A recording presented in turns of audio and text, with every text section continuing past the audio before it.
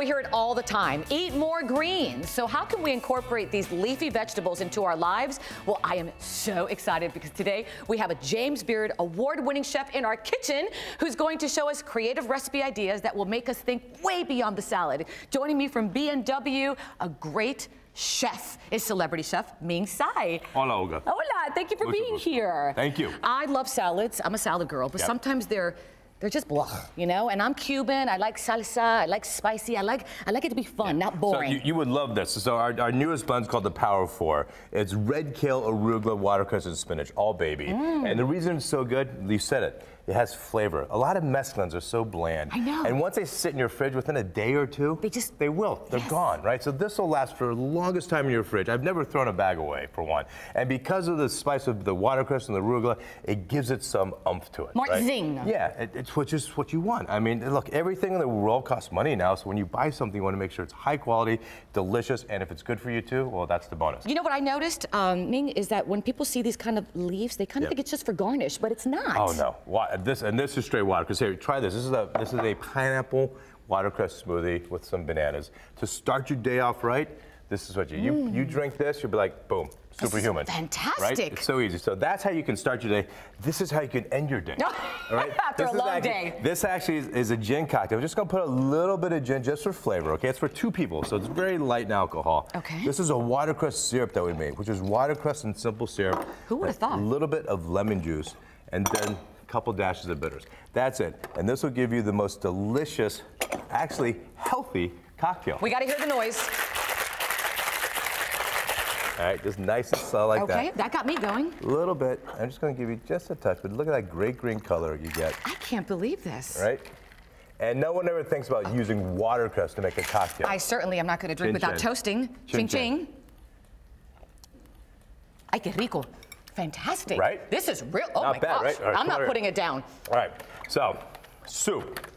Great way to make watercress soup. This is a reduced chicken stock that has garlic and onions in it, all right? So I'm gonna pour a little bit in this blender, all right? And you wanna be careful with hot liquid. Open it up like that, so when it goes on, you want this steam to be able to escape. Exactly, that's a good idea. Now, what I can do is then you just add watercress to this. It's so easy. That's it? This is the soup. So then we take watercress right out of the bag, and I love how it comes. You see how dry this is? This is just good enough to eat when you get right? Oh, it's so good. Right? So we put watercress in the bag like this. This is so fantastic. Right? Crunchy, flavorful. And then we go ahead and get this going again. Right? I'm gonna add a little bit more. Now that I have it going again, a little bit to the side here. Okay. Right? Just to give it a little bit more punch? A little bit more punch. Okay, so Olga, I added the whole bag. I put about 5 pats of butter in and salt and pepper to get it really super smooth. Okay. And look what we have here. It's gorgeous. Try that. Okay, fantastic. Let me give it a whirl. So it's chicken stock, garlic, onions. Oh my gosh. Watercress.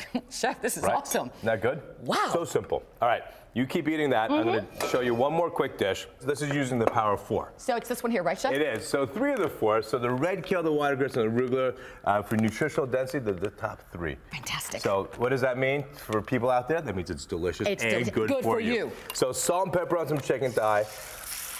Just plain old oil. This is a classic way to do a stir fry, which you start with the protein, get it going, then you set it aside, right? So this is gonna take about 6 or 8 minutes all day. All right, so this wok is hot, so I'm gonna add just a teaspoon of oil, a little garlic and ginger, scallion whites. These are jalapenos. So here's some chicken stock, all right? This is a vegetarian oyster sauce. So it's oyster sauce made from shiitake mushrooms. We're gonna add our noodles, then we'll add the chicken back. And voila. And we're almost there, all right? Then Power 4 at the very end. So.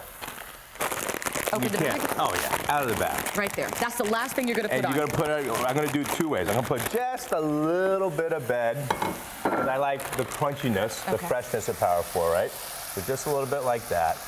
And then the rest will just wilt. We'll let the hot noodles wilt it slowly. All right, so I'll plate this up here. Look at that fabulous dish. Por favor. Oh my gosh, this is going to be a little bit messy, but whatever. That's okay. Fantastic. Thank you so much. You're welcome. Come back again? Anytime. All right, and for more information on any of this, you go to bwqualitygrowers.com or go to our website, thebalancingact.com. I'm going to eat some more, Chef. I'm going to balance.